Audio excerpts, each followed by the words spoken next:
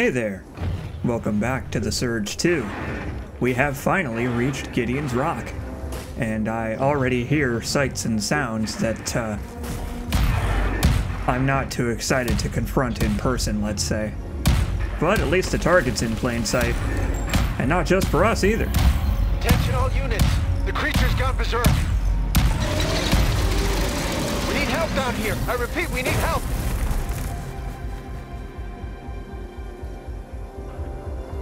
Alright, well the good news is, I suppose hunting our target won't be that hard. Just gotta follow the gunshots. The bad news is, the guns are also going to be pointed at us. Surprise, surprise, Jordan Black was right. The hunters are not going to be friendly. But I think these guys are more of like in the spirit of competition than being like insane zombie drone people. So... Hello? Can you hear me? Yes. I don't know who you are, but I think we can help each other. Meet us in the camp at the cliff. We're not with the other hunters. Okay. I suppose I will be sure to do that once I am done thinning the herd a little bit, so to speak. Anyway, this is a little different than things usually are for us in the Surge. We are no longer fighting zombie drones who have been taken over by, I guess, advanced robotics, or scavengers struggling to survive. No, these guys are like an organized force with cloaking devices and katanas and cool cloaks, but not of the device variety, and guns, and they're presumably getting paid for what they do, and what they do is murder stuff real good. But again, there is an upside. The upside, of course, is that the hunter's equipment is quite powerful, especially the sword. And I mean, it's a katana. It's a cool katana. It's a cyber future katana. How can you not like it? We'll talk about the rest of their crap later. The katana is cool. Up ahead. You're almost there. Okie doke. I certainly hope this isn't some kind of trap. Hello. Fancy meeting you here, Head Wound. You've left a trail of destruction down there. Guess you enjoy making enemies. Now, hang on. They struck first, I'll have you know. That happens to me a lot. My guys? Bullshit. Those jackasses betrayed us. It's every man for himself down there, cutting each other up like a bunch of spoiled pansies. We're the last hunters sane enough to catch that monster. Got the tech and the expertise. We just need some extra muscle. If you're willing to share the reward, we'll share the risk and guide you from our base. Perfect time to join this whole shit show, eh? Well, I think I can manage that. I mean, it's what I came here to do anyway, sorta. All the glory and half the tech scrap. We can cash in on a massive bounty if we deliver the creature's brain to some mystery man at CIT. But remember, you try and get one over on us, we'll finish you. Oh, I don't doubt it. You hunter folks, as we've just spoken about, are quite well equipped. So I think I'll take you up on that offer. I managed to find that freak's Achilles heel some time ago. Cost us a lot of good men. We can blast magnetic waves through the park if you activate the 3 old repeller towers scattered around Gideon's Rock. Ask my guys if you need more intel. Oh. Okay, well I guess it couldn't be that easy, huh? Tell me about the Gribbly. Why does he wear the mask? Not much. That bastard doesn't tend to leave witnesses. But that foul nanite sludge seems to magnify its powers. Avoid that crap at all costs. Oh, you don't have to worry about that. I am quite experienced with avoiding pools of Gribbly nanite sludge. I got a whole game's worth of it. Name's Hawk. I'm in charge of these half-wits. The guy at the door is Killswitch. He's my comms officer. Brilliant man, but a bit of a dick. Oh, and there's a weirdo named Roach skulking around. Talk to him at your own risk. I'd assume that the risk is not worth the reward in such a case. Good luck out there. Thanks, buddy. Yeah, that looks like it could kill a big gribbly beastie pretty good. Or at least open the trap to make it fall into a hole in the ground. You know, kind of like when you lead a cartoon character to a cardboard box propped up with a stick. Or something like that. I'm gonna assume that that's the general gist of the plan here. Hey, what's up? Hawk trusts you, then we're good. For now. Alright then. I'm surprised. I guess we actually are cooperating here. Nice to meet you, Killswitch. I could tell you, but then I'd have to... Well, you know how that line ends, don't you? You'd have to switch me. Yeah, I'm pretty sure that's how it goes. Tell me about your crew. Why are they so split up? The monster happened. The hunters have always been a rowdy bunch, but lately things have reached a boiling point. Hey, at least the three of us have a code of honor. And I'll take it to the grave if I have to. Of course, I'd rather not. Yeah, you'd rather do the killing. We just talked about that, Mr. Killswitch. Goodbye. See you around. I will be back when I have taken care of some of these towers. I'm guessing you're Roach. Howdy, I'm Roach. It's nice to meet you, Mr. Man Bun. Yeah, pal of mine went AWOL, looking for audio recordings. Okay, quick and to the point. I like it. I'll help out with that. Alright. Alright. Where am I looking for these things? Go check the areas around all 3 repeller units. That's your best bet. So they're just generally going to be spread around this area and it will be a long, involved quest. Yeah, I figured. Ugly nano mutant. It has to die. I would be glad to kill it for you. Preferably with you, but I'll do it alone too. Went kill crazy. Don't know who started it, but Jordan's mad as hell. Even blame me, Hawk and Killswitch for it. Your weapons will have to do the talking. Don't I know it. I like this guy. I like this Roach guy, the cut of his jib. Yeah, good one. See? Even he knows I'm in a video game and have to do everything myself. Later. See you around, pal. Alright then. I suppose we are going to be exploring for audio logs while we're here. I was gonna do that anyway. I'm kind of the completionist type, but I guess I also would be happy to do it for a reward from an NPC. I mean, we've already got Mr. Scrappy, our vending machine friend, so I don't think I really needed extra motivation, but if it'll get us more quick and to the point dialogue from this Roach guy, I'm all for it. And now we are confronted with a problem. For most of the Let's Play now, I have been wearing partly the Vulture set and partly the Scavenger set. But that's not really going to cut it anymore. We're getting to the point where the Surge 2 is going to start ramping up its difficulty.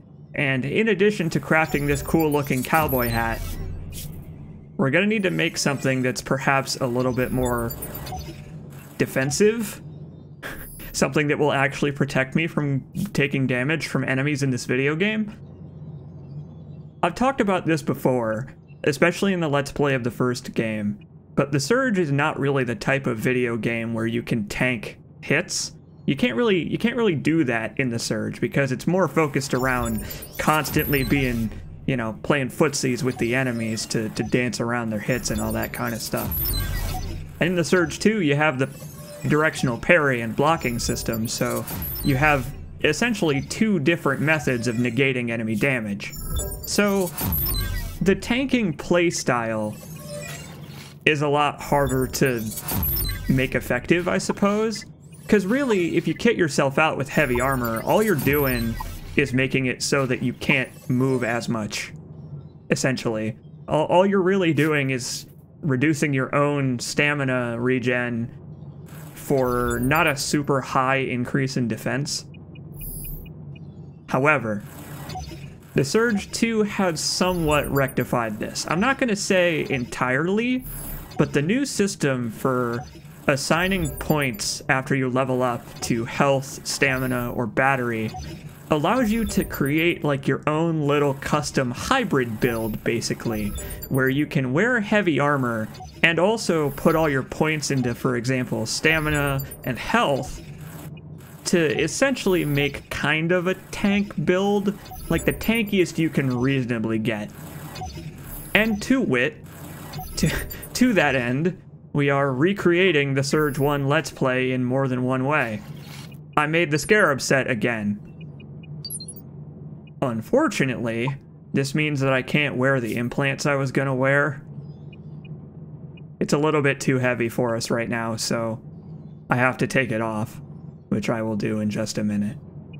We're picking up some fun implants, some ones that do some pretty fun stuff, like converting some of our damage to elemental damage, or increasing our damage versus specific types of enemies, or stuff that makes it so we don't lose a battery bar. We always have one battery completely filled no matter what, and that kind of stuff is so cool.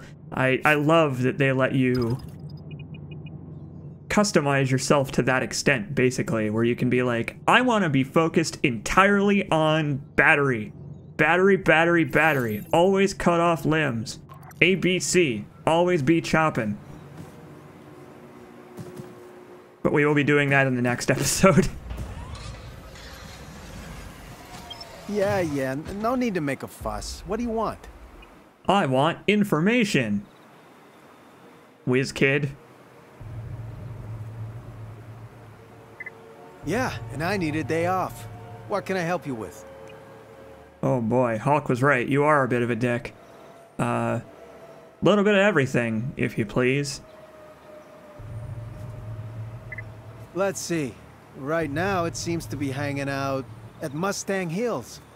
That'll be the ride of a lifetime. Go for it. I'll support you. From the sidelines. Yeah, I get it. You guys are huge cowards. It's fine. I'll just do it myself. I'm used to it at this point. Goodbye. See you around. Alright then. Let's get this show on the road. If you are, for some reason, just joining us at episode 8 of the Surge 2 Let's Play, according to Gideon's Rock, the adventure starts here.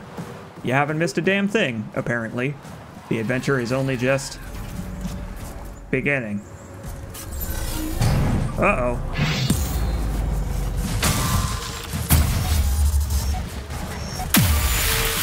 Well, that's unfortunate. Apparently these park security robots don't like people hanging out here after hours. Joke's on them, though. I watched the Surge 2 E3 preview footage, so I already know how to fight them. Yes, indeed. These Gaia robots, as they are called, park security, although they don't really do such a good job as guards so much as, I don't know, deforestation machines. These were the first enemies that were shown off. I think the character in the preview footage was fighting them with a double-duty weapon to show off some new mechanics and stuff. See that trap over there? Get this sucker up and running to fry that mutant. Yes, thank you. I remember watching that footage live, and I was super excited because, I mean, if you couldn't tell, I'm a big fan of the Surge. And so seeing that they actually really were making a sequel to it made me very happy. Well, okay then. I suppose this is where the climactic final showdown will take place. Any status updates, Kane? You lost your mind? This thing is ripping us to shreds. Tough luck, hombre. No paycheck without some bloodshed. I like that attitude. I need someone from Wales to confirm or deny if people from Wales actually say hombre. I need to get Jamie the D back on so that I can ask him if people from Wales actually say hombre. I just don't know that much about Welsh culture, I guess. I really like Gideon's Rock. This area is cool.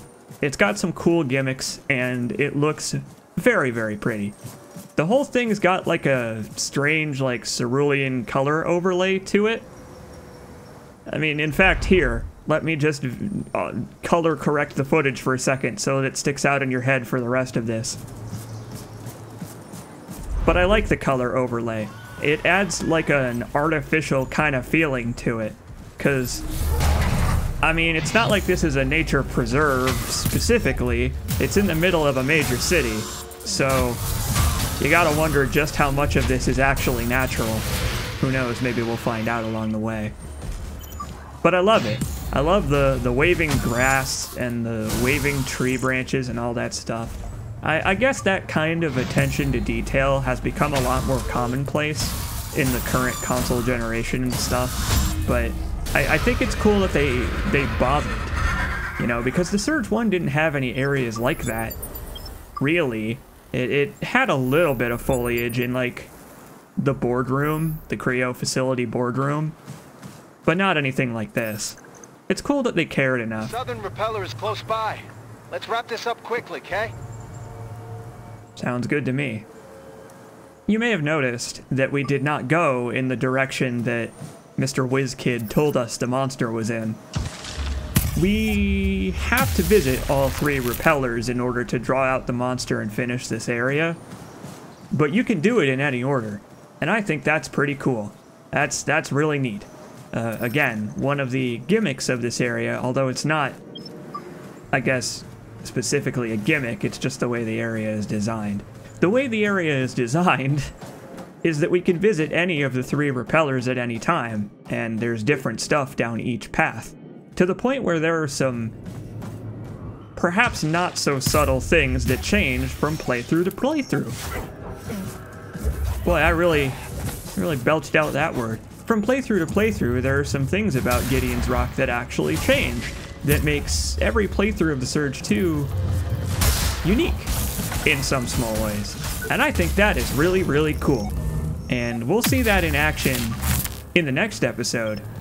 But some of you who have played the Surge 2 and got a different set of areas than I did may be questioning why mine looks so different already.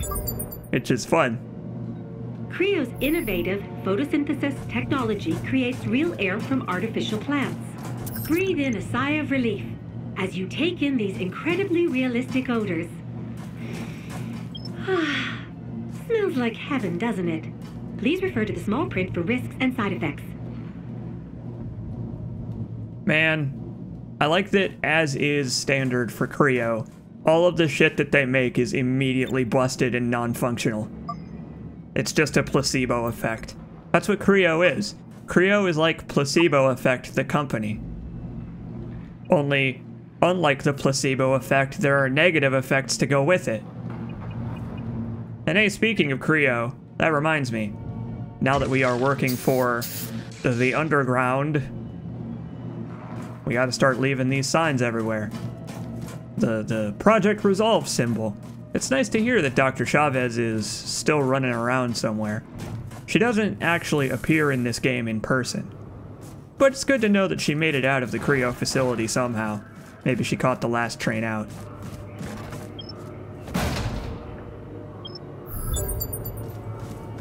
Oh boy, a nanite shatterer implant. That sure bodes well for the types of enemies, the types of enemies we may be likely to encounter here.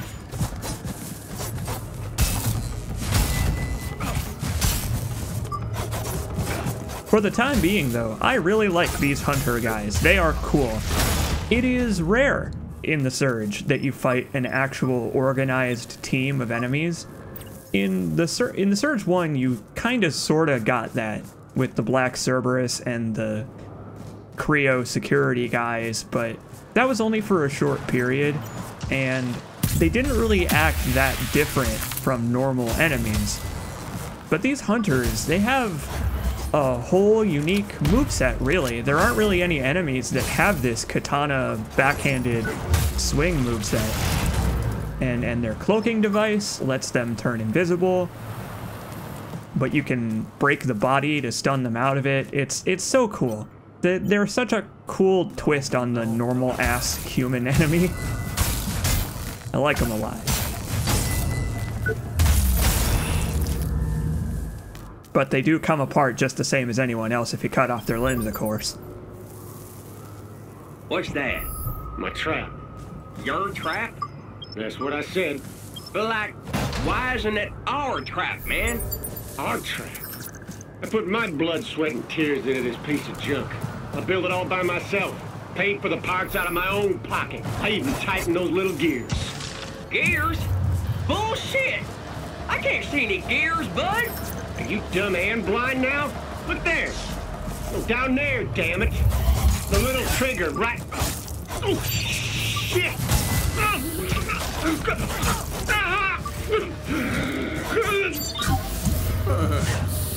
He really did put his blood, sweat, and tears into it. I have no idea what that shit's all about. I have no idea what that's all about. I do like that you find the two guys right next to the audio log where they were talking to each other, though. It's nice that the audio log wasn't like a million miles away in a completely unrelated area, as is the case for video games. I suppose that's just another example of how the hunters are liable to turn on each other in the name of profit. It's almost like giving exosuits to just random people and expecting them to work together when you leave them alone to their own devices is a bad idea. It's almost like just giving people exosuits and the ability to turn invisible isn't such a good way to get them to work together.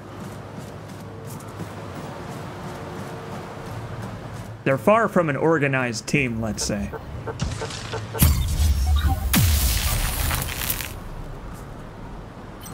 So there's a lot of shortcuts here in the forest. This area is actually quite dense with shortcuts, specifically because of the thing I mentioned about the area being different per playthrough. It's not a different layout or anything like that. It's to do with loot and enemy positions, and it has a lot to do with what Killswitch mentioned to us about the positioning of the beast. That actually does affect some things. It's not flavor dialogue. And that's why I really admire the effort that went into this game as a fully fledged sequel to The Surge. Again, I said this before a couple of episodes ago, I don't remember when, but this game does not feel to me like The Surge 1.5. It feels like a fully fledged sequel that expands on mechanics that needed expanding. For example, enemy variety with stuff like the hunters and these big Gaia robots, and transformative area design in the case of places like Gideon's Rock here. This is a good game. I don't know if you understand this by this point, but if you don't understand this by this point, maybe let me drive it home a little bit more, because as we know, repetition does help hammer home a point. The Surge 2 is a really good game, you guys. I really think you should play it. It just looks so pretty. I hope you're watching this at 4K now that I'm rendering these out at 4K, because they are just... The foliage and stuff just looks so crisp. The Surge has this weird sharpening filter on it. Both games do. That makes things look especially like crisp and sharp compared to, I don't know, other games that have really aggressive anti-aliasing. This game's anti-aliasing, unfortunately, is broken. The Surge 1 also had this problem where there's FXAA, which is standard anti-aliasing, and then SMAA, which is a more advanced rendering method. And you don't really need to know the specifics of those to understand it. Just know that FXAA is more primitive, and thus it has a more jagged effect, essentially. SMAA is just generally smoother and better. However, the Surge 2's SMAA unfortunately adds this really ugly-ass smearing to the camera, and a lot of games do that, and I don't know why. Unfortunately, there is no way to fix it. I'm playing with SMAA on just to offset that sharpening thing I just mentioned a little bit, but when my character is standing still, you might notice that they're kind of like blurring in a very strange, dreamlike way. It's not supposed to be that way. It's not supposed to look like that. They just haven't ever fixed it. Still looks quite good, though, in my opinion. I'm not leaving any witnesses! Die! Okay. Well, hey, look, it's an impromptu boss fight. Cool. I suppose this gentleman is the one we are going to be collecting audio logs about for the rest of this area. I think it's kind of neat that Captain Cervantes here is always in the same place. He's always in this section of the park. So if you know he's here and you don't want to fight him, or you want to take him on first on a replay game, you can just come here and do that. Again, this fight is really cool. I like this fight a lot. He's an elite hunter, and so of course he has more advanced tech than the normal enemies, but at his core he's still just a guy.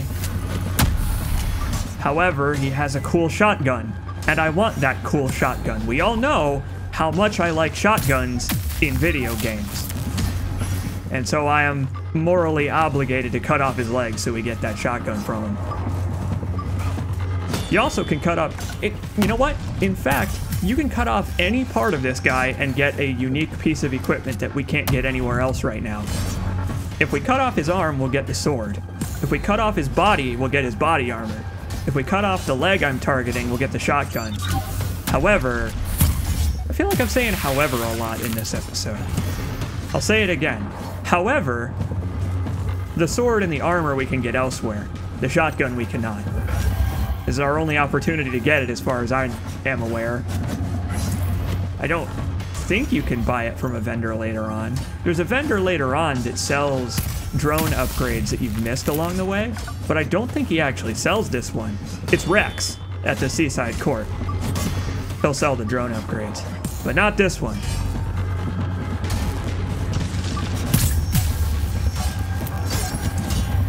And so, I'll just be taking that, because I don't think he needs it anymore anyway. Clever girl.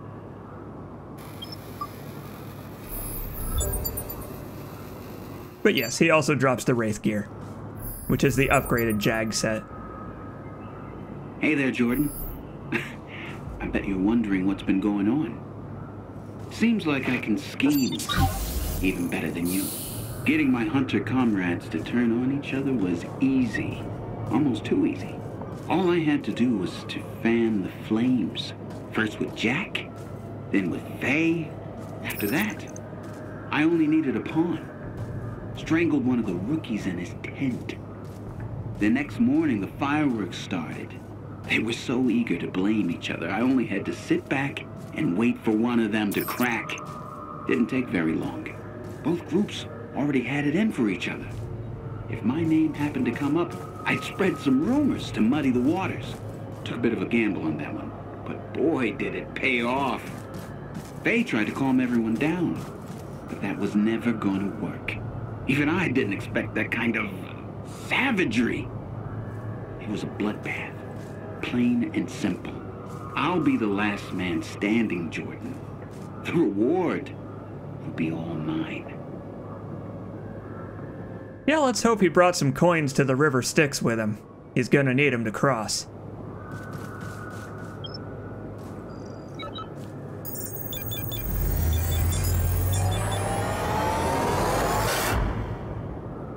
One down. 2 to go. That wasn't so hard. Amazing. We didn't insulate any wires and it still works. Glad you survived. Thanks, pal. It would have been nice if you had told me there was exposed wires and other miscellaneous danger along the way. In fact, Killswitch didn't really give us any helpful information at all, did he? We'll have to have a talk with him about that when we get back. So yes, it seems this Captain Cervantes is responsible for the hunters all turning on each other. These logs are specifically for Roach. Unfortunately, we cannot mention them to Jordan Black should we encounter her again, which I feel like is a little silly. Or at least, I don't remember being able to mention them to her. I think if we go back to the bar, she will no longer be there. Or maybe she will, and we can tell her about how we've killed like 30 or so of her compatriots. Then again, she did say that they were liable to attack us because everyone's vying for the prize. I guess this is what we get for getting in their way. But to be fair to our character, we didn't really have a choice now, did we? This is just kind of where the plot has led us. We've made our bed, and now we have to lie in it. And it's covered in bones, and blood, and chopped off limbs. But such is the Surge, you know? This is just kind of how things have played out since Warren's adventure in the first Surge. It's a cruel world that these people live in, where flesh and blood are pretty much all human beings are comprised of. Apparently nobody in the Surge has any muscles, or bones, or anything to keep people from being torn apart like tissue paper by even mildly effective blows to the joints? I guess you attack the joints. Just kind of swing wildly when I hit people with my weapon, but it's effective either way. People really shouldn't come apart as easily as they do in this game. Maybe the Surge takes place in like a horror movie style universe. Anyway, I digress. We're going to be wearing the Vulture set just a little longer to build up my stock of tech scrap, but we'll change into the Scarab set soon enough for old time's sake. For now, that's going to do it for the Surge 2. I will see you next time when we are once again joined by some lovely German folks and proceed further into Gideon's Rock.